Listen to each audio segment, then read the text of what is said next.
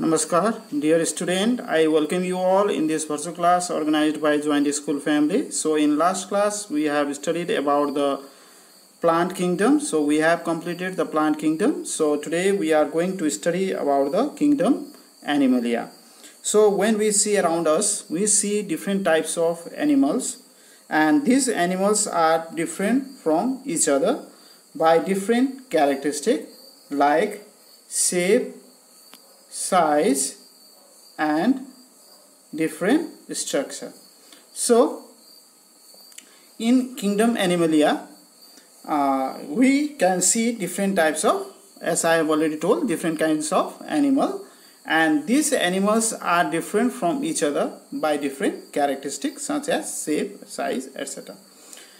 And about 13,42,000 types of animals are found on this world, and these animals lives in different types of adaptation or habitat, and some animals lives on land, some live under soil, and some other live in air too. So according to their habitat, these animals may be terrestrial, aquatic and aerial, and on the basis of their body structure they may be different also, and on the basis of their backbone, these animals can be broadly divided into two groups, that is vertebrate as well as invertebrate. So they are classified into two groups, that is vertebrates and invertebrates. Vertebrates are those animals which have backbones or vertebral columns in their body, whereas invertebrate means the animals which do not have backbones or vertebral columns. So you can take the example like bat, fox, dolphin, tiger, eagle, etc. All they have backbone or their vertebral column in their body, so they are classified under the vertebrates, whereas the animals like flatworm, jellyfish, sponge, snail, starfish, shrimp, spider, all they belongs to invertebrate animals. Okay, and today we are going to study about the invertebrates only. So we will discuss about the invertebrates, and in that invertebrates also there are lots of animals they belongs to it. So let's study about the invertebrates. Now the invertebrate is the subkingdom of animal kingdom in which the animals which do not have backbone or a vertebral column belongs. So the definitions of the invertebrates says that the animal which do not have backbone or vertebral column are called invertebrates. Okay, and these are lots of animal in this sub-kingdom, so that there are almost 97% of the total animals belongs to invertebrates. Okay, so most of the invertebrates are soft, okay, and they have different characteristics. So they neither possesses or not develop vertebral column in their body. Okay, now let's discuss about the some common characteristic of the invertebrates.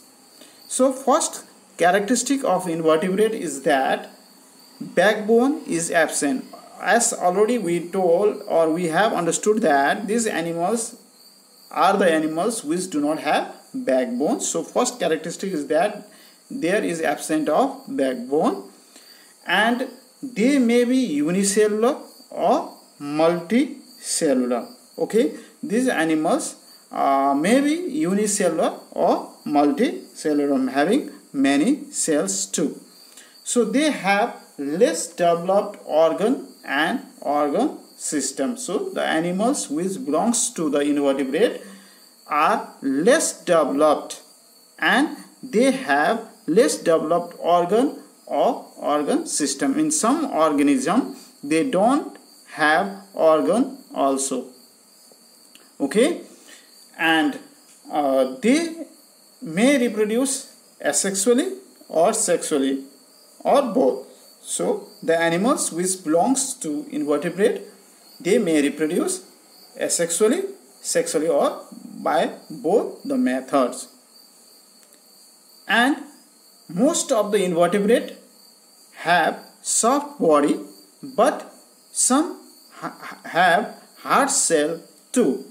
So, and about the habitat, they may be aquatic or terrestrial.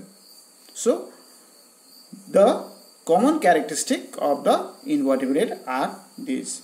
Okay, and when we talk about the examples, you can observe like lobster, sea urchin, octopus, as well as like scorpion, etc. are the example of invertebrate. So there are lots of animals that belongs to invertebrates. Okay, now let's discuss about the invertebrates. As we have already known that invertebrates consist about 97% of the total animals. So the invertebrates have many groups on the basis of their shape, sizes or forms of the body, and it is difficult to study about them by placing them in a group or single group. Thus these animals, according to their shape, sizes or the form of body, is classified into 8 phyla. And these 8 phyla are: first, porifera, means those animals which bears pores, belongs to it. Second phylum is colentrata, animals having body cavity are placed. Similarly, in phylum Platyhelminthes, the flatworms are placed. In phylum Nemathelminthes, roundworms are placed. Similarly, in fifth phylum, that is Annelida, where the animals with ring or segmented body are placed. Similarly, Arthropoda means animal with jointed legs. Similarly, in the phylum Mollusca, the animals with short body are placed. At the last, in the 8th phylum Echinodermata, where the animal with spiny skin are placed. Okay, so that is the classification of the invertebrate on the basis of their shape, sizes or the forms of body. As we have already understood that there are large number of animal belongs to subkingdom invertebrata. So now let's discuss about the phylum Porifera. So today we will only study about the general characteristic of the phylum Porifera. So the general characteristic is like that: this phylum includes multicellular animals, and we know that multicellular organism means the animals which have many cells in them. But here we have to remember that these animals, they have many cells, but these cells are loose segregation of cells. That means they do not form any tissues or organ system. So they are only the loose segregation, or that is the collection of the cells only. Though they are multicellular, they don't possess the tissues or organ system in them. Okay, now second characteristic is that they do not move from one place to another. Okay, they are fixed in their adolescence, or in adult stage they are fixed in a particular place, and generally they are aquatic. Okay, they are found in the water, and they are placed in a particular place when they are in adult, though they move from one place to another in their larva stage. Okay, and in larva stage they can move from one place to another, they can settle in one particular place, and they can move from one place to another, and they make colonies or the settlement in a different place, so that they are spread different places. Okay, so in larva stage they can move from one place to another, but in their adult stage they are fixed in one place. That's why they are called sessile, and the place where they are fixed, that is called substratum. Okay, and as I have already told, most of the animals that belongs to Porifera are fixed in one place, and they are found in aquatic climate, that is in marine. Mostly the sponges or the animals that belongs to Porifera found in marine aquatic habitat. But Spongilla is one that is found in the fresh water. Okay, the marine water means the salty water that is in the ocean or the sea. Is it clear? Okay. Now another characteristic of phylum Porifera, which are also known as pores bearing. That's why they are called as the spores. Okay, or sponges. Why? Because they bear spores in their body. Not spores, that is pores in their body.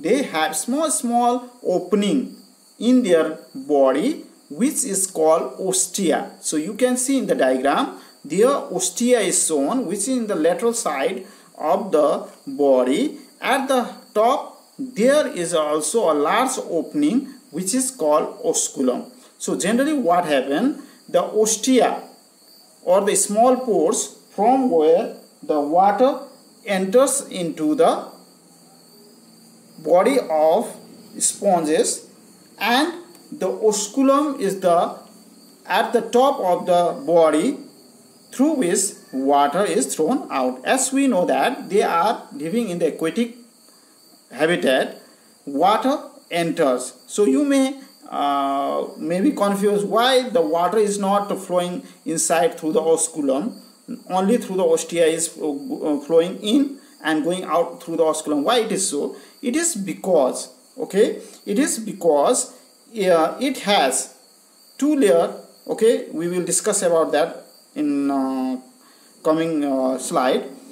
And it has choanocytes. Okay, choanocytes, and this choanocyte has flagella. Okay, if you see the diagram there at the top, the direction of the flowing of water is shown, and in the your right hand side diagram there is flagellum is shown. Okay, which is fixed on the collar and which is responsible for collecting the digested food or the water and attracting and throwing it to the inside the body. Okay, choanocyte, and where the food particle will be absorbed. Okay, and this flagellum, what happened, this flagella which is present in the choanocytes, what they do, they beats the water upward. So they push the water upward through the ostia, water will flow inside, and this flagella which is present in the inner layer of the or the inside of this organism,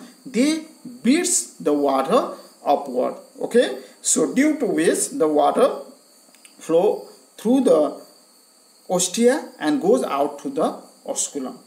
Okay, so this is another characteristic of the Porifera or the pores. Okay, due to the presence of pores, they are known as the sponges too, or phylum Porifera.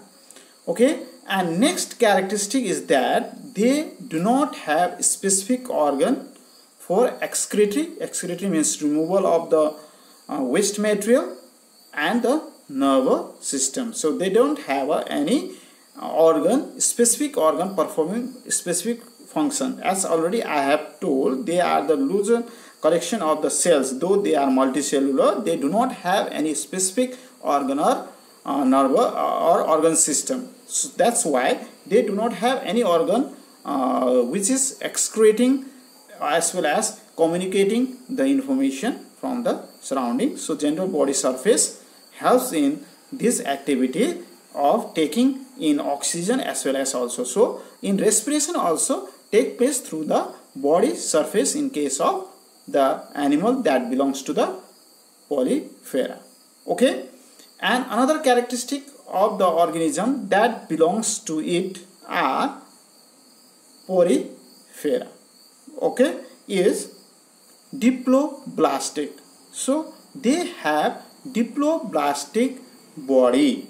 Means diplo means two layer of cells. Those organisms which are made up of two layer of skin or body, okay, they are ectoderm and endoderm. Endoderm means inner layer of the body and ectoderm means the outer layer of the muscles or skin, you can say, okay, and they are separated by a small layer which is called mesoglia. Okay, you can see the picture there, you can view it. What is endoderm? Means inner layer, and what is ectoderm? The outer layer of the body of the animals that belongs to the porifera.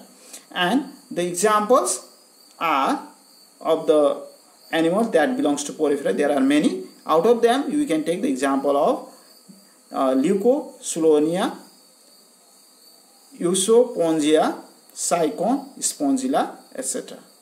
Okay, so today we have discussed about the animal kingdom, how the animal kingdom are classified, and we have discussed about the phylum porifera. Okay, so just let us revise the general characteristic of phylum porifera.